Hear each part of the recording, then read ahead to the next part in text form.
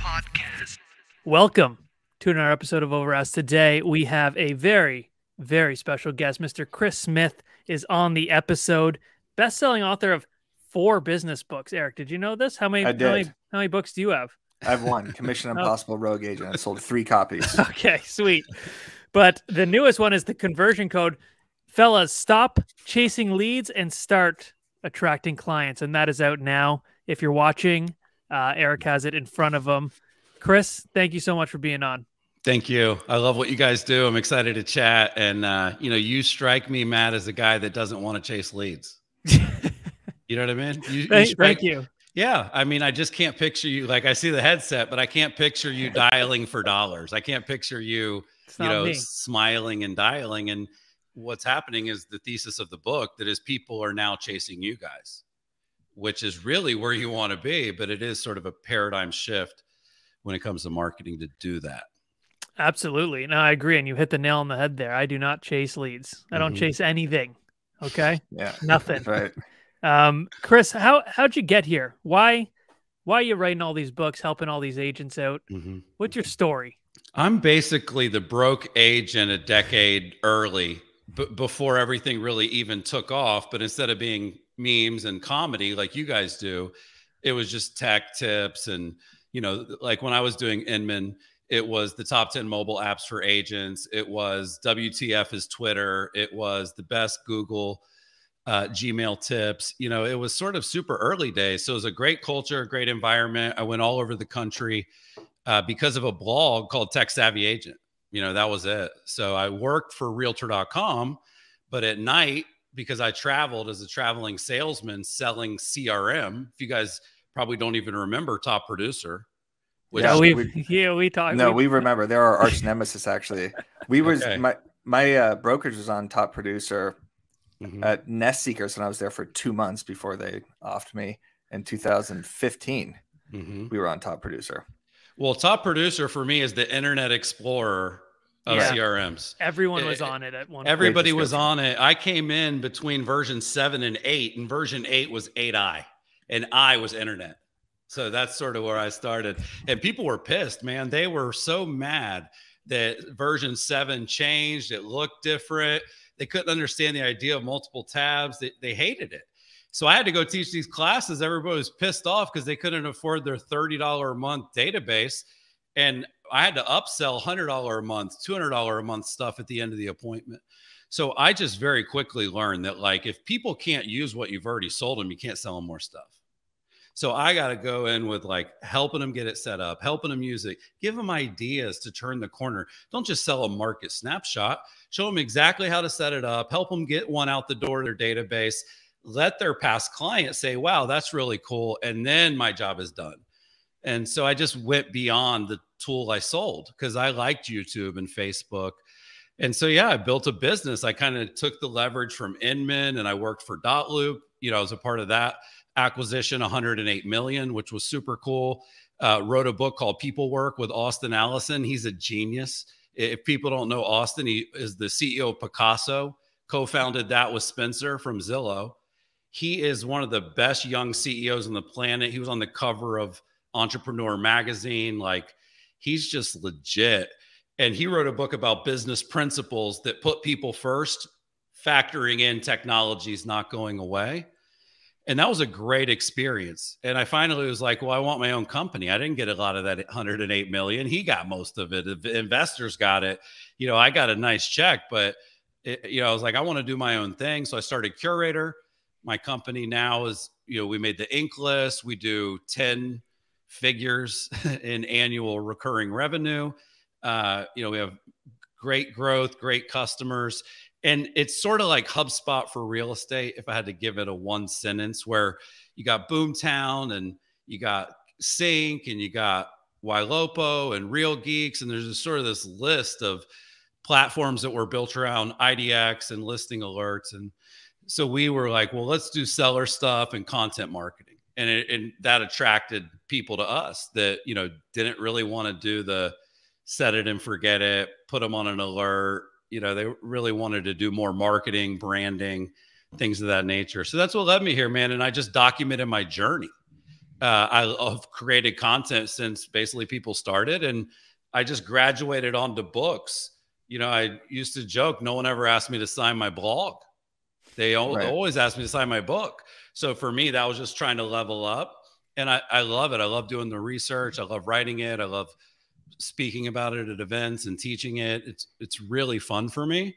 And that's, what led me to what we're going to talk about today, which is just sort of the art and science of lead conversion, because it's pretty complicated. How the hell do you know what we're going to talk about today? Well, I don't know. Yeah, we're going to talk about baseball. This is our ship. This is our ship. Yeah, exactly. Okay, sorry. Yeah, we're not the water cooler. But let me sum all that up for a second, because Brad Inman, who you guys know, we're at BAM, and I think you guys are that bar stool to their ESPN. I love what you guys are doing.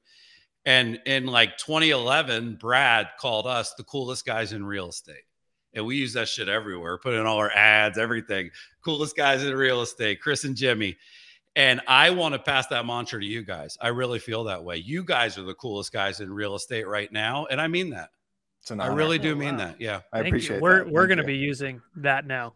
Yeah. You run with it on this episode. You just passed the torch to us. This is breaking news. I'm passing the torch. Yes. But I really feel that way. And Brad is a mentor of mine, and I worked at Inman. I respect Inman. I spoke at Inman just like you just did. I toured the country with Inman, made great relationships there.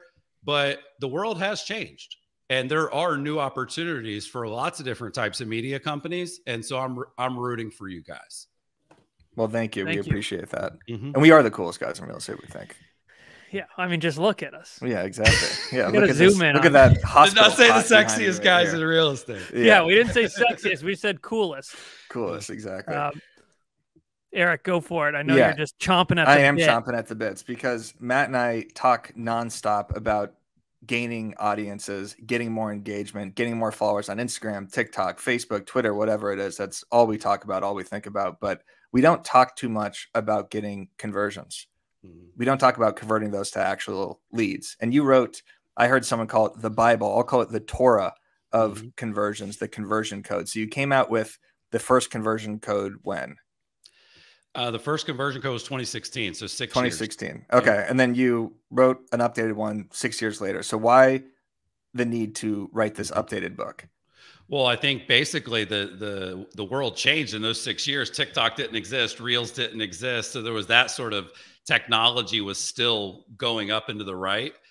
But then at the same time, there was all these new kind of, like you guys saw when HUD and Facebook went to court, and the next day, because you guys probably get flagged for being like a real estate account. So they probably ban your ads every time you try to run one. Yeah, we have to review every single time. Every single time, auto review. And so we get that a lot too. And so it's just like, those filters, when you have to kind of go through the like real estate agent allowed filters, there's like 5 of them. It's like training wheels for ads. So that was one of the first big changes. But then it was like, oh, now there's a little pop-up that says, do you want to allow cookies? And many, many people do not do that. And now my phone says, do you want this app to track you or not? You guys should see the commercials right now with Apple. The commercial right now last night was, who wants to buy this lady's email address? Who wants to buy this person's data? Like, they're clowning on people auctioning it off, and they're saying Apple's the privacy company. Google's whole ad campaign for Chrome is about safety, security, privacy. So that is the other thing, Eric, that changed. So a little bit of platform, a little bit of tactic stuff that changed, but this sort of consumer empowerment. I want to be able to control my data. I don't want sleazy marketers knowing everything I do on the internet just because I read their blog one time. That is a big change. And that's sort of where I feel like, okay, people need to really get serious now, because the spam and the robocalls and that stuff is annoying, and people hate it. It's a visceral reaction when you ask people about that. And if you ask real estate agents about that type of stuff, they hate it too. But then it's sort of like, yeah, but that's our day job. Yeah. I thought you were gonna like really jump in with I'm just saying, like, we do what we hate. We just all we say is "yup" to that. Yeah, I'm just like, we do. We analytical answer. No, we do. All right, cool. I thought there was like I thought it was a comma, not a period. I did too. No. Yeah. I was pausing for dramatic effect, Matt. Okay, damn it! I ruined it. Was dramatic and very. It was effective. very dramatic. Okay, so I want you to walk us through each platform, Chris, if you can. We probably won't get through all of them. Well, hold on. Okay. Chris, before we get into walking through each platform, we're going to be here all day at this point. If we do that, going to choose 6. Let's jog through. But when someone buys the conversion code, okay, what are we getting here? Are we getting a playbook? Are we getting pretty much this is what you need to do to convert these leads on different platforms? What I would say it's a little bit of an encyclopedia or a textbook about marketing, follow-up, and sales. So it's, section 1, digital marketing, how to generate high quality leads. Section 2, what are the follow-up products, people, processes that get the most leads as possible to become an appointment. And then part 3 is inside sales, which is where a lot of these conversations happen, either Zoom or on the phone. And sort of what do you say when they do finally pick up, but then they say, I just want to talk to the listing agent or I just want to have the home still for sale. I'm not serious yet. That's also a big part of it. So what you're getting when you get the conversion code, you're getting someone that's being realistic about the fact that you need both to be very good to kind of crack the code. And many people like you, Matt, lean towards one side or the other. They've either got a boiler room mindset or a whiteboard mindset. And so I'm just arguing that, man, if you can get both, it's really cool. And the companies that dial it in, more revenue, better sales conversion rates, lead conversion rates, capture rates, referrals, retention, everything gets better when those two departments are working in harmony. And sales and marketing typically hate each other. There's different skill sets. There's different KPIs. They don't even sit in the same room. You know what I mean? Like, so that's sort of that's sort of the promise of If You Buy the Book, is I'm going to show you how to do both of those in a way that connects the dots all the way from left to right, kind of an A through Z for marketing and sales. So you heard it here first, folks. Chris has said I have one of them. I need both of them, so I do actually need to purchase the conversion code. Well, I do need to read it. You may need to hire someone that loves that part as much as you love your part. Right. Yeah, and I think that's a big, I think a lot of people don't look further into what you just said there. They try and be a jack of all trades when you can hire someone who is good at that specific thing. And because a lot of people see it as spending money, but they don't see it as investing money. To hire the right people around them. So how do you tell the agent on the other side from Matt, the kind of older agent that is making so much money with just referrals? They've been in the game for 30, 40 years. They're buying Zillow leads and they're thinking of branding as just a hassle. They're like, I don't want to get on Instagram, TikTok, Facebook. What do you tell that agent? No problem. I don't care. That's fine. I think that's 100% fine. Now, I would go deep onto sort of how much longer they plan to be in business, what type of a financial position are they in to retire, because real estate makes that a little trickier than other professions. And if they tell me they got 24 months left, I'm going to tell them to make fun of all this stupid shit and reminisce about the good old days. If they got like 4 years or 6 years or 10 years left, I'm going to tell them that they need a Matt, they need a Eric, they need a Chris on their team. They need to respect their youngers versus the respect your elders. And they need to bring in these people that are digital natives, that love social, that love content creation. And the same way a lot of realtors, they don't want to outsource, like they don't want to admin. They don't like, they won't do it as good as me. Well, they probably feel the same way about the public facing marketing that happens for their brand, right? Like, I work with Joyce and Elena, lucky to live here. They're in Long Island. They're great. Boutique brokerage, Compass, all these people banging down their door, always trying to get them. The life in the 5 harbors is sort of what they cover. And when you look at them, like they're quite frankly rich. Okay. They spend most of their time doing fun social shit. They've been in the business a long time. But they brought in Ashley. Meet Ashley, the fucking millennial, that actually loves TikTok, that knows what the trends are, that doesn't think it's stupid, that can't actually stop using it. And so they were willing to say, Ashley, do your thing. And that is hard for a lot of people to do. It's hard for me to do. But the people that are going to be willing to sort of, hey, I don't like all this stuff. Most of them, Matt, they tell me it's important. Or Eric, it was your question. They tell me, I know it matters. It's just not for me. Well, if it's not for you, it is for someone else. Go to Upwork. Get Ashley the millennial. That's almost, it almost sounds too cliche that person. Ashley, and I like actually like doing like a skit, like one of those 70s sitcoms, and you can be like, Ashley, the fucking millennial. Yeah. And then she runs in and pulls out a ring light and starts doing TikTok dances. Exactly. Yeah. All right, Matt, can we run through some of the platforms? Yeah, let's run through some platforms. First, Chris, I want to know what your favorite platform is. My favorite platform is Instagram by far. I have this little part in the book where it's like, TikTok is for people that think Facebook's for old people. YouTube, much better retention rate on videos than Facebook. I think Instagram is sort of that place where it's right now, at least, it's all ages, it's all demographics, it's got massive scale, crazy, cool, organic interaction and reach. So that is my favorite platform. TikTok is growing on that list because they're giving me more dopamine than anybody else. Yep. They're giving me 100x views to followers, where Instagram maybe give me 10x or something like that. But yeah, and then I really love Twitter. I think if you want to be the smartest person in the room in the field you're in, a lot of the smartest people are on Twitter, investors, thought leaders. Like when I want to learn about NFTs, when I want to learn about business trends and things of that nature, I like be more of a place to learn, and not necessarily a place to prospect. I would say that I have this thesis lately that if someone's not doing something now, we should all quit trying to get them to. I ain't telling anyone to use anything anymore, because if you're not in 2022 and beyond, you clearly have put a line in the sand. You've proven you won't work out, right? You've proven you're not going to go to the gym every day. You're not going to be on Twitter. I work with an agent, Veronica Figueroa. She is not going to do LinkedIn. She's not doing it now. She's not doing Twitter either. She's killing it everywhere else. So my advice to her team and to her is you don't need to figure out how to start using any of this stuff. You need to figure out how to turn what you do into stuff that's appropriate for that place.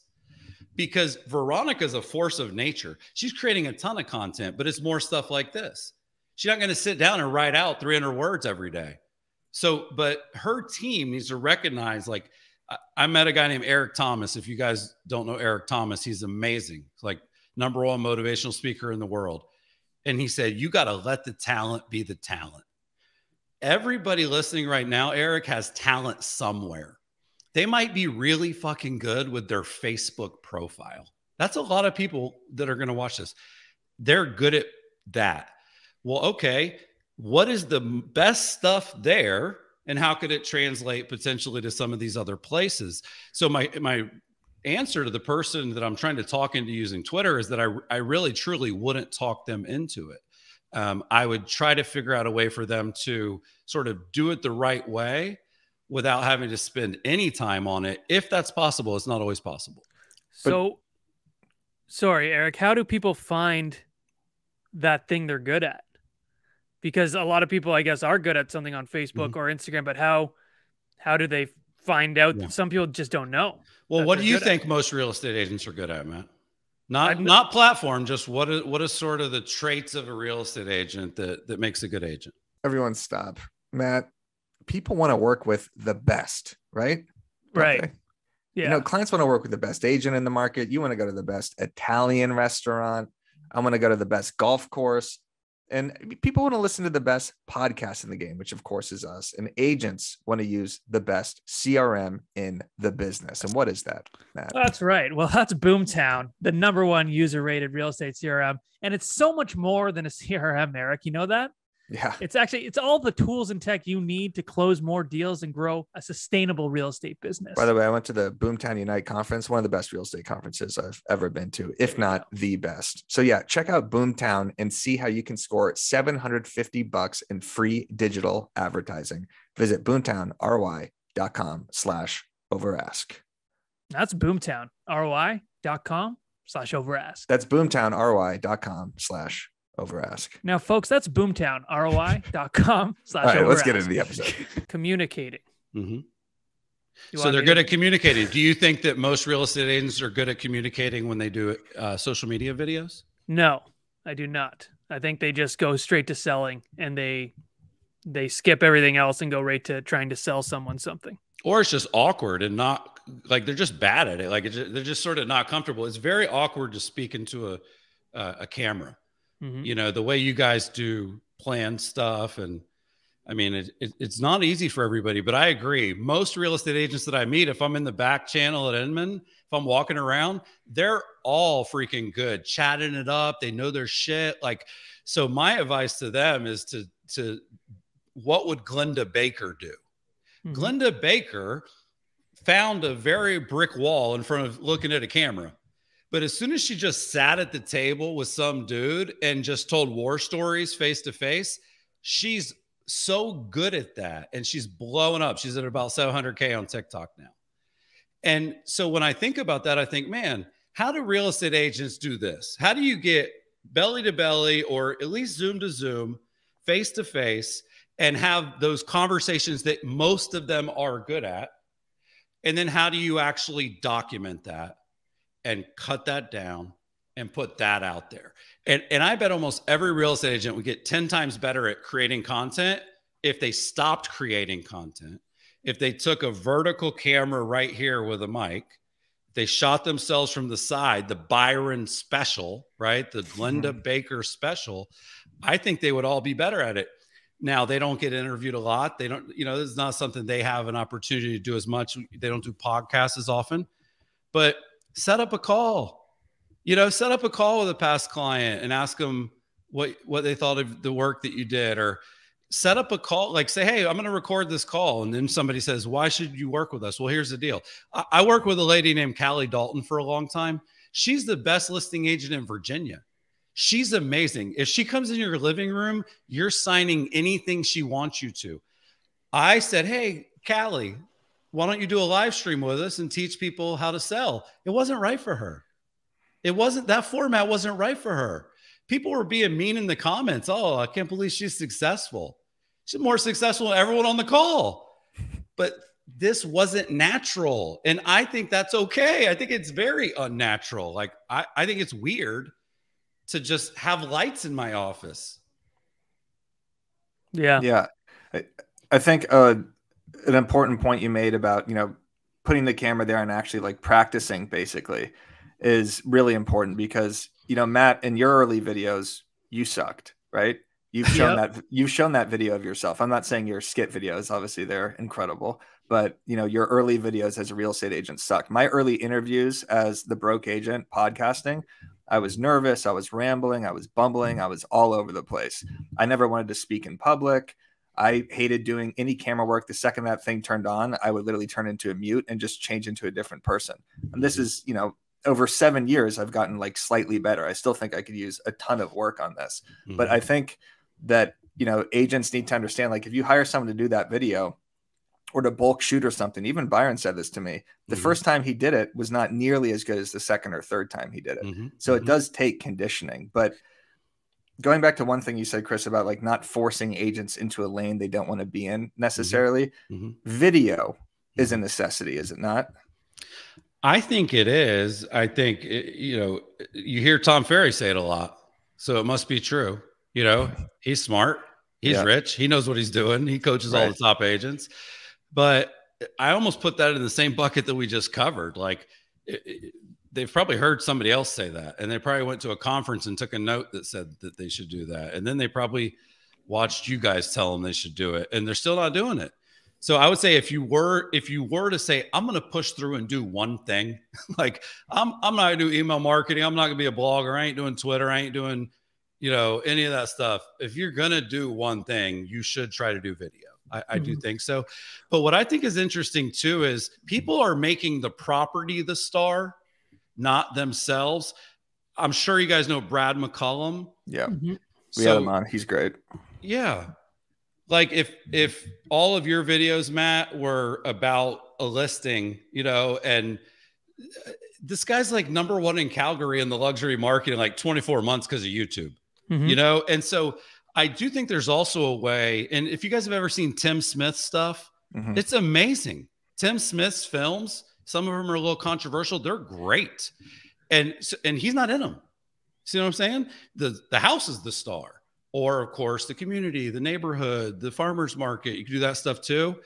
But if you're not doing personal brand videos, it's actually probably a little bit easier to outsource listing videos that are amazing, that tell stories. I love those types of videos. So you have sort of the Tim Smith where he's not in it at all, you know, and you have the Brad McCullum where he's in it, but clearly the star of the video is the house. So yeah, I would say video is critical. Absolutely. If people are on the internet all day watching videos, you need to be putting out videos. Yeah. And to your point, Chris, what you were saying, like people kind of freeze up once the camera does turn on. There's many ways to, you know, you have a team meeting once a week or once a month. Why don't you bring a videographer out and just talk to your team and have someone fly on the wall? Bring a videographer to a conference you go to and have those conversations. Just kind of have them, again, fly on the wall type thing. So you don't even know the camera's there. That's a ton of content you can get in your natural state that you could have weeks and months and years of content, depending on how much you shoot and how much you get edited. Yeah. And by the way, people like that environment. They like to see that raw footage from inside the actual sales meeting. I hate to use Veronica again, but she went to Puerto Rico and did an offsite with her team and they documented it and it got heated. And I was really proud of her for airing that. It was towards the end of the video. It was like a longer video, but she didn't cut the footage where the people said, you're flying all over and we got no leadership right now. We need you.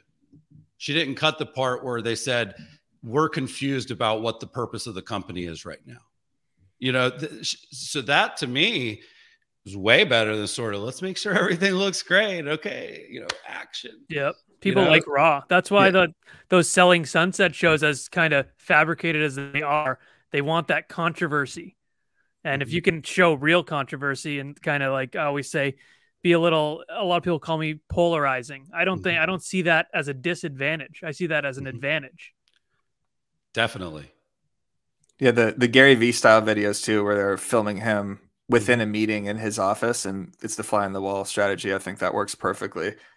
Chris, I want to shift real quick to blogs. I know blogs could bore some people, but as the Broke Agent Media, this is kind of our bloodline, one of our, you know, major focuses on top of the shows. Do you think it's kind of wasted time for either agents or myself or BAM to be spending so much time on blogs today? Well, I would ask you to start. Why do you feel the need to have one? You guys kill it on Insta. You're on the spokes. You know, you did that for a very long time. What do you think the upside is? I'll tell you, I love blogs. I love writing them. I love the process of informing people about whether it's Instagram strategy or marketing or telling funny stories. It's just so much longer form content than I could do on Instagram with just a meme or a quick little reel or video. This ebook we just came out with, I loved writing it. I love putting in images. I love making it funny. I love surprising them within like long text. But I'm thinking, am I wasting my time here? Are people reading these? Because I'm not consuming as many blogs. I just really enjoy writing them. Yeah. Well, I think number one, that is an upside on its own, is the homework that you're doing, the research that you're doing, the insights that you're garnering, because I'm guessing those things come out in formats like this, you know, quite naturally, because you were going deeper. I think it's sort of an interesting point in time where I think that it's equally important to go deep and wide, and it's easier to go wide than deep, right? So it's easier to have a clever tweet or a Facebook post or a meme or a story or a reel. You know, it's harder to sit down and do something long form. So number one, though, way less people do because of that. So it actually you're sort of think of it as, well, I'll give you an example with Amazon. There's like 7 million books on Amazon, something ridiculous. There's like 600,000 audiobooks. So if you get your book in the audiobook, you got way, way less people now that you're competing with. You're kind of like carving out that little, niche for yourself that's not as competitive. So long form is that sort of niche. And you're right, Eric, most people don't want that all day, every day. But a lot of people are still reading great stuff. The Atlantic is killing it. Some of these media companies that do long form stuff, the New York Times is more profitable than ever. And you would have to categorize their stuff as long form.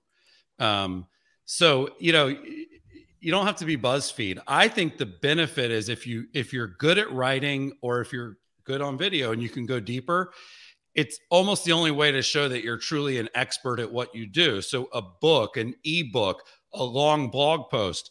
There's a guy named Dan Wordle, and we could probably link this up in the show notes. Maybe. I don't want to. Yeah, it's your show, Chris. Of course. We'll do whatever you want here. But he's in Let's Vancouver. Link it up. We'll pin it to the top. Okay, thank you.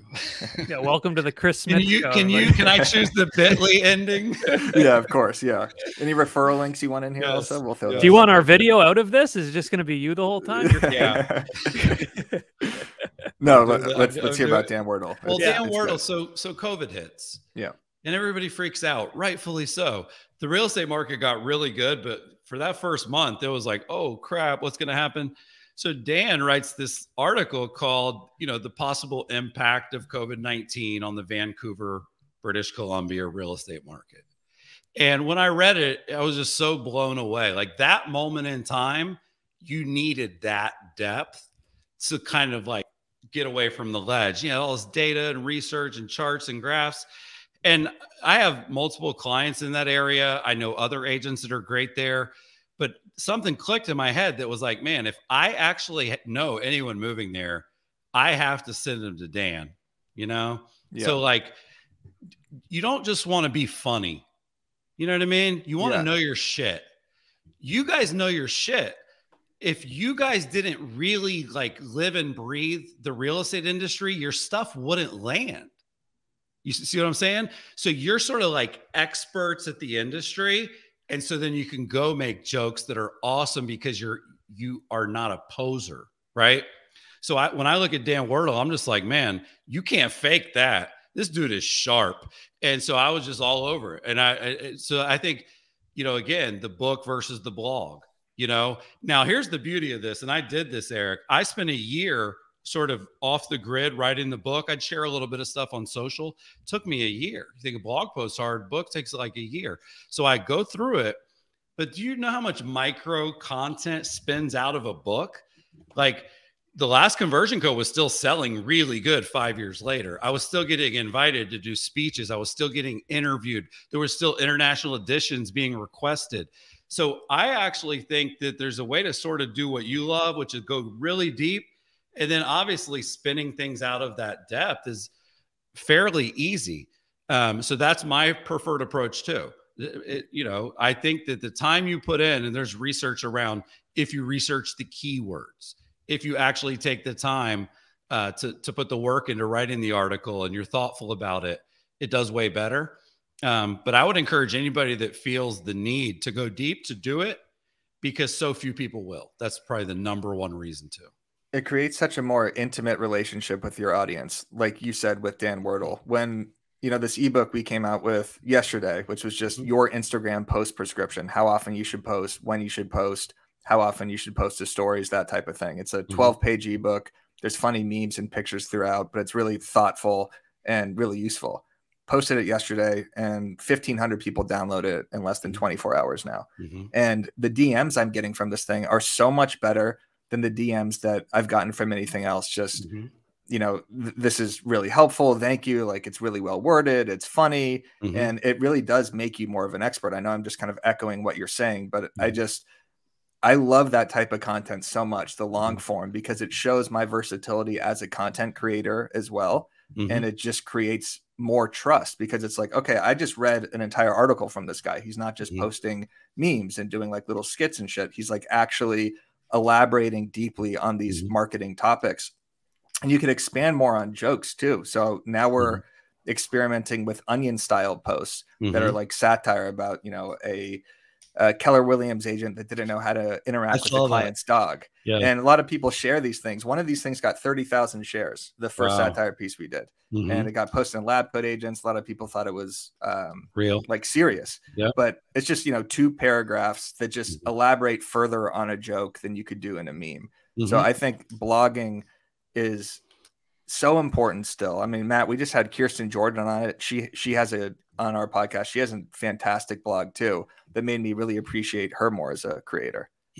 Well, what I would say there is one thing I didn't think of as you went through that. I realized like long form is a lead magnet and short form isn't. So if, you know, one of your KPIs and goals as a business is to generate leads and capture leads, you know, you're going to have to do something worth registering for. And that's what you're talking about. And I've noticed that with you guys. You know, you have your new agent. I don't want to mess it up, but it's like you guys have a course about like what is it? Credit, extra credit. What do you guys call it? The real continuing ed. Continuing ed. Yes. Yeah. A really original name. It really rolled off the tongue and the duck. But like what I've noticed with you guys is that when you go for the registration, you really value earning it, whether that's an ebook or whether that's a course that I'm sure, Matt, you probably spent, you know, dozens of hours, you know, plotting and planning and recording. So that's really one good reason to sort of go deep and spend a little bit more time, is that becomes something worth registering for. And like you said, Eric, the back channel conversations become a little bit different. Yeah. And people enjoy consuming content differently. So like, you know, what's good about doing a blog post is you're going to get different eyes on that than you would with a meme or a short form video or any short form content. So you're just broadening your audience. So the conversion code, it's out now. Is it out everywhere? Where can I get this thing? Can I get this in like Barnes and Noble chapters? We got chapters out here. Certain stores you can, but I would say, you know, Amazon is where most people check it out. It's on Target.com. It's on Amazon.ca. You know, it's on BarnesandNoble.com. The audiobook is coming soon, which I'm really excited about. That was super fun. You know, it's about 8.5 hours. How long did it take you to record? Well, I went to this really cool music studio. This guy was amazing. He'd worked with some great bands, and it was real professional. And it took me 4 separate 4-hour days. Oh, it's not that bad. No, it wasn't. I shouldn't have stacked them back to back, because it really gets, your voice really gets impacted. And then there's like a day later to make up all the mistakes. They kind of block a couple hours. But I'll tell you what, Eric, and you should try this. You do like an A/B test. 1,500 people downloaded your ebook and 15 of them read it. No offense. And they DM'd you and said it was awesome. I don't know about that. What, the whole thing? It's a 12-page ebook. It's very simple. Once you start reading it, you're not going to stop. I agree with you. There was not 100% retention on this thing, but I think I'm going to send it to you after this. Yeah. And I haven't even seen it, but what I'm getting at is that, like, at least for me, the publisher always wants the print book to come out first. And then they want a 90-day cushion before the audiobook comes out. So when I've put these books out, everybody gets pumped and they show it on the screen and they like, oh, you know, you said you skimmed it. But then there's sort of like a lull. And then the audiobook comes out and I get 1,000 messages. Dude, your book's amazing. So I was just wondering, is there actually like almost like a new kind of content, Eric, for you guys, which is the audio ebook? If you would have given people both choices, which would have got more clicks? That is where I was heading with that. That's a great idea. And also on Broke Agent Media, on Instagram, on BAM, I just did a post, you know, 90-second reels are out now. So you could do longer form content on Instagram reels. And I did it where I'm just talking about 90-second reels in 90 seconds. And it's one of our best performing pieces of content. I was like, wait, this could be an entire new video where I'm literally reading the blog out loud and flashing images and posting it to social media. So I think there's definitely something there. An audio blog post, exactly. So it's still technically video, but it's not, you know, my face reading it. You just hear the original audio and it's flashing over pictures, and it did really well. So I'm pumped about it. Well, I just had a magazine. I was in some magazine, and people were legit messaging me saying, is there like an audio version of the magazine? Like they didn't want to read the 3 pages. Yeah. I think they're crazy. Yeah, I think there definitely is. I'll try that maybe on the next one. We're coming out with the updated Instagram hacks of 2022 next week ebook.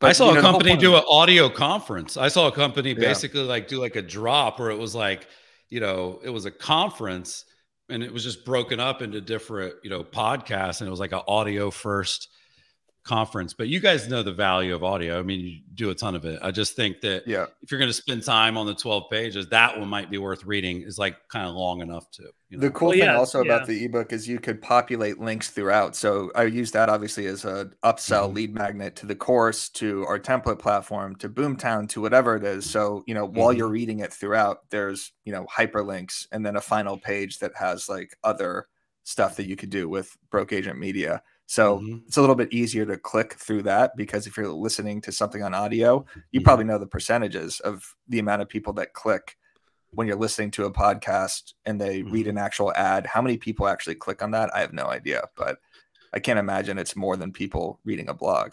Sure. Yeah, it's tricky too. You know, you have to almost open up the browser. Exactly. Half the podcasts don't even have the show notes with the link accessible like we're going to do. Yeah, like we're going to do. Exactly. But the audio is so good because people are busy. So audio, you can throw on that 12-page audio ebook in your car on your, 3 minutes on the way to showings, literally. And then you can even have like, you know, if you want links to this, and this at the end of the audio book, say like visit whatever. Yes. And just have it that way, because people just don't have the time to sit down and read through 12 pages and click the links, and they got to carve out time for that. Yeah. You know, what would be a good test too, Eric, just brainstorming now, would be, you guys put stuff on podcasts, right? You guys already put out longer form audio. Why not in that say, hey, by the way, we just created this new ebook. If you text, you know, IG to this, we'll send it to you, and make that, you know, make your audio stuff the only place you put that CTA. Yeah. You know, I think that could be a good idea. Well too. Yeah. One more thing I want to say about this ebook here is I've seen, I don't know, a 110% increase in clicks on an ebook than I do a blog post. And I've done blog posts with just as much, if not more value than the ebook. So I'm sure there's something in the conversion code there, or something with the way the brain works, where it's like, okay, I'm actually getting a free ebook and it downloads straight to my inbox, as opposed to just reading a public blog. Yeah, ebooks, guides, cheat sheets, quizzes, assessments, those things all tend to have a little bit more of an appeal. So it's sort of, you're right. It's like the content's better, but the click-through is better. Right. You know, I think that's huge. And the other thing, Eric, is when you put something out there and you call it an ebook, you probably like want it to be better than a blog post. Not to say the blog post isn't more valuable, but I know, at least for me, I feel pressure anytime it's going to be, you know, something people have to download. But you guys are killing it, man. Listen, I love what you're doing. I'm wrapping up the show. I was gonna say, this motherfucker's wrapping it up now. Shout out your sponsors too while you're yes, yes. This episode of Over Ask.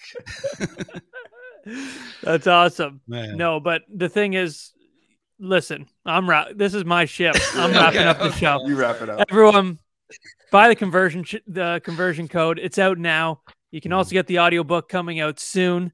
Eric has it there if you're watching. If you're watching this, he's read this thing tonight. He's read the fucking testimonials on the back, and now he thinks he's an expert. I am so Matt, I haven't read a book, and I joke about this since Holes. I say that consistently.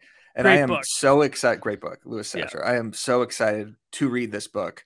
And I bullshit about that type of stuff. I do not read books. Yes. Okay. I'm going to read this book. I am a marketing nerd.